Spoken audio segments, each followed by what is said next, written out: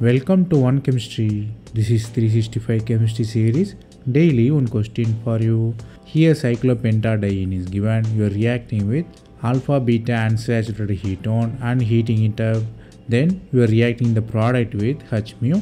The product goes from X to Y. So two products you got to identify. So your ultimate aim is to find what is X, what will be Y. Here the answer is simple. Basically it involves two naming reactions. One is Diels reaction, another is Bertanovich reaction. Here you have diene and dienophile. So first step obviously will be Diels reaction. Addition of diene to dienophile, it forms cyclic carbonyl kind of system. Then you have light. So Bertanovich reaction is possible. Bertanovich reaction is CO addition to the double bond. So finally you have complicated multi-cyclic compound form. Here the Diels reaction involves important fact, which is endo rule.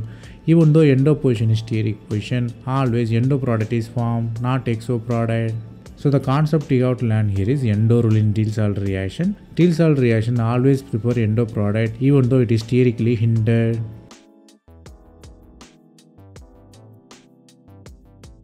That's all from this video. Thanks for watching.